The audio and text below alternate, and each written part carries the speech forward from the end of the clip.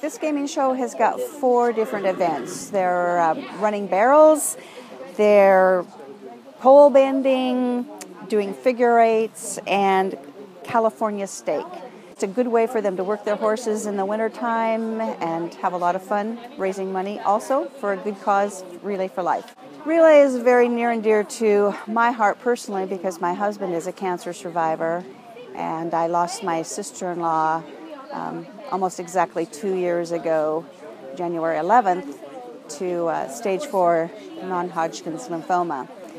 And it was such a helpless feeling not being able to do anything to help her personally that I decided this was the one thing that I could do, was start a Relay for Life team.